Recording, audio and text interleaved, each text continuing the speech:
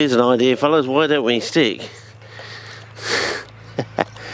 our you can actually watch the air expanding, and actually it wants to float. You know that? Yeah, it's buoyancy. Yeah, you can see the buoyancy. Anyway, so we take a jar, just dried that out. We get a bag of poly, as we do, and we'll see how we go, fellas. I don't know, it's going to go all sort of electrostatic on us or something. I just want to see if the ratio still holds, you know, for this. Oh, okay, we get a little bit of fluff in there, fellas, you know. You know, we're at the beginning of the journey, you've got to start somewhere, and, you know, and you can just do it over and over again. But we have got ratios to work towards or get up against. I might actually, just to make the thing simpler, because this does tamp down a bit, is why don't we just, you know, tamp it down so we got, it's easier to work this way, fellas. You can always tamp something down, but it's hard to. Okay, so we got one of these like that with the poly, some fancy you know. Okay, maybe we need the spot colour, I don't know. Put one in, maybe we'll put it onto spot colour now for the second go, and we'll see how we go. Okay, one. Yeah, I think we already were on spot colour. Okay, let's just go back to normal then. Go back the other way. And I think I'm actually running out of my poly, I think. This might be the only one I can run with this sort of thing from all those years ago. Graded out using my machine. You might want to look up my machine. The clip's not wonderful, but it shows you I've still got my sieve plates, so I could always get one made up, you know.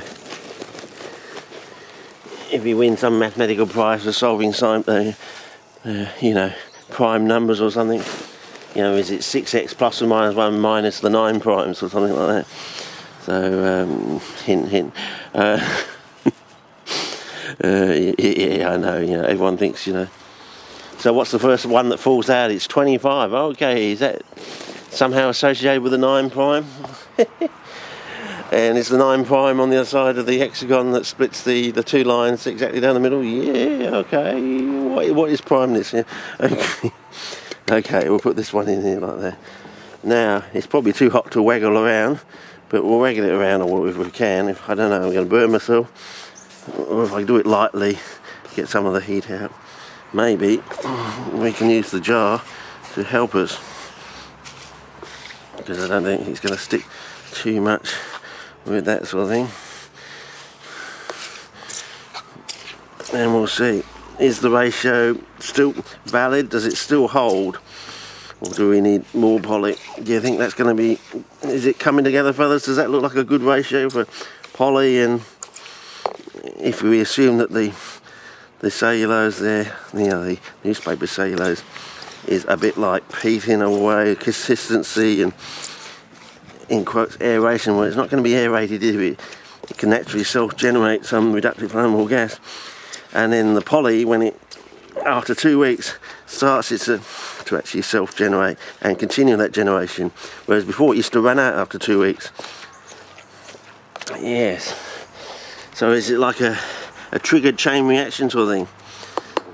Or is there some sort of relationship where it starts happening with the organisms? I don't know, but anyway, we'll see what happens. But I might want to keep that in there just to, and we'll get it refined like that. So is it a good, does that look good or not? Or do we have to have, with newspaper cellulose instead of peat, we got to have 3 parts poly? I don't know.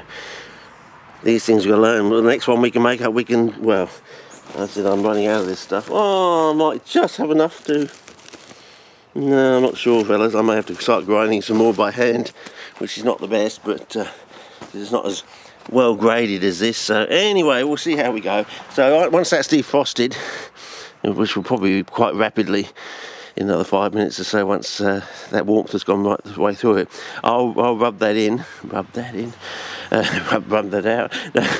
And then we'll put it into a nice pot and we'll stick it on our thing, and if it pinks in 4 days or something, or goes much better, or even reddens up or something, we'll know we're probably on the money and we're getting much closer, and actually silicate has been a negative or something.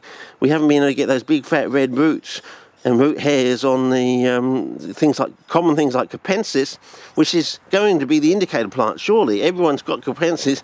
If this works, everyone can do this, and that just immediately highlights the whole world. There's the problem, here's the answer, and the revolution begins. Basically, we now know what's going on. We need to have some form of reductive flammable gas generation in the soil. We don't want to store it, we just want to have it on a continual regular continual generation sort of thing. We may be able to use polyurethane foam. That's a much better, more gentle store in a way. A catch and release, store and release sort of thing. I don't know, but we'll see how we go. But I think that's enough for this video. Done enough for this one. But I don't think I've got anything else to talk about really, apart from the fact that this one over here taking less water, but the water seems to be taking longer to infiltrate. So, oh yeah, we've got some flies there getting rather interested. So, but I'm not on spot colour, unfortunately. But yeah, we're interesting. As I say, it looks like they're growing about 1 centimetre a day, these pictures. Maybe they'll get faster, I don't know. But so far, it's about 1 centimetre a day. So, you know, give it another 2 weeks, 14 days, and they should be 14 centimetres higher, which is 15 centimetres about there. So, you know, well, hang on, we do know. A milk bottle from the line up to that line point there is 15 centimetres, because that makes 101.5 litres. So, you know, so in 2 weeks it should be up there, 3 weeks it'll be up where the red cap is.